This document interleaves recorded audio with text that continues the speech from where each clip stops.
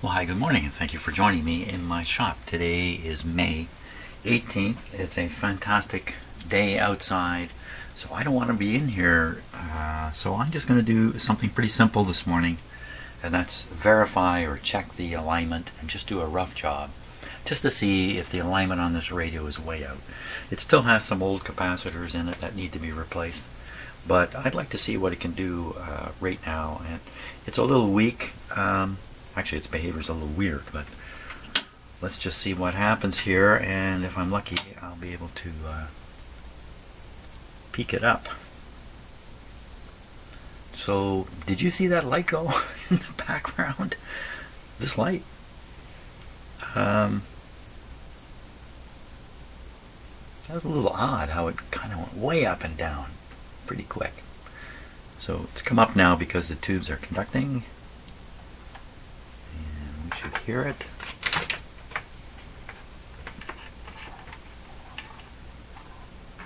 There we are.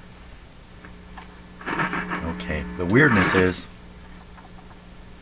the radio seems to want to work sometimes and not others. Now I have this on the signal generator, so what I'm going to do, I'm going to assume the radio's operating but it just doesn't have an antenna on it.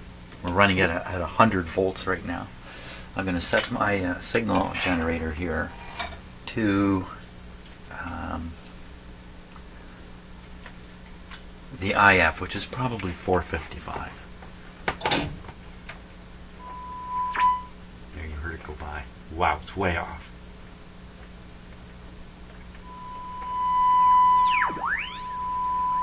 It's all over the map. Excellent, that's just what I was hoping for. Okay, we're going to fix it.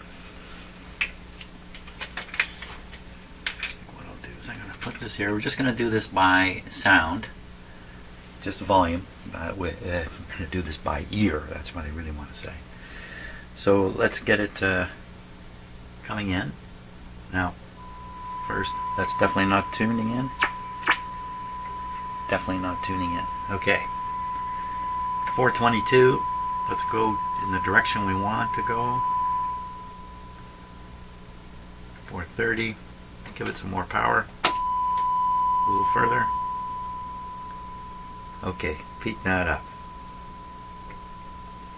So, in case you don't know what I'm doing, I'm adjusting the capacitors in these coils here. Whoops, down here, down here. These 4 adjustments here.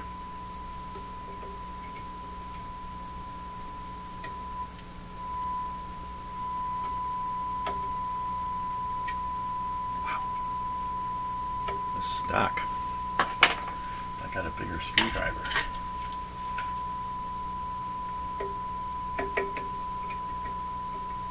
There we go. Well, they haven't been adjusted for a long time, that's for sure.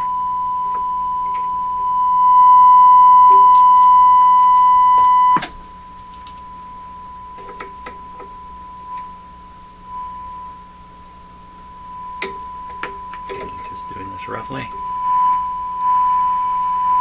What a difference. Wow. Okay, so the frequency we're at, we're still way off. We're at 437, so I'm going to go up to... Uh-oh.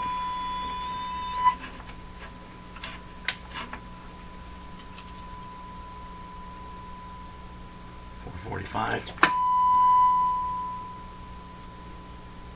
Just barely hear it there. Okay. So we're at 450, basically. Let's just turn these up a bit. Every one of these screws going the same way. I'm reducing the capacitance. Okay, tune up. This time 455. Can you hear it? I can still hear it.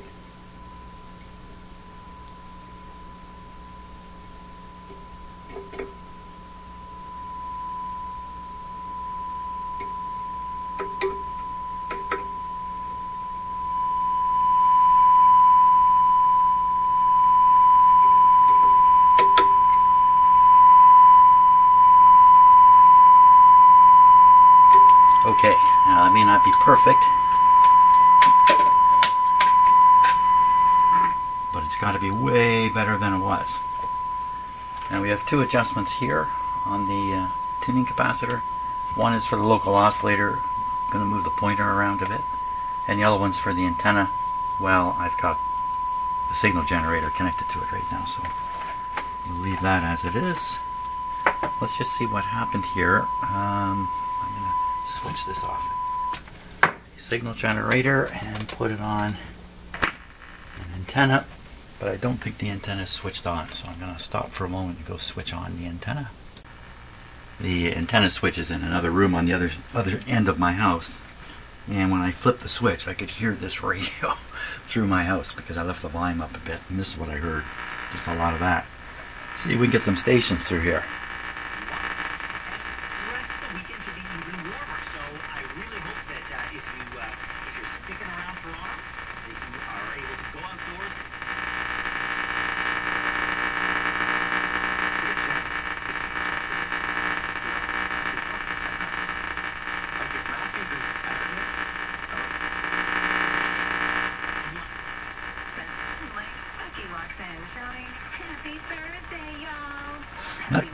Well, the noise is making it difficult to judge the radio. So volume-wise, lots of volume. All-inclusive sun destinations, we can make every day feel like a bright day. For vacation deals that have all the right feels. Book with our travel experts. Let's try this. Let's put another ground on it.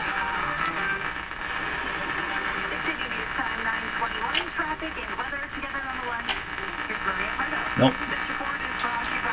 Take the ground off over here. Eastbound on the 401.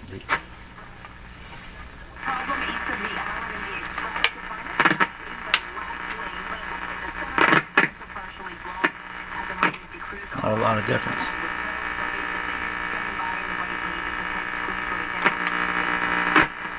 Darn interference.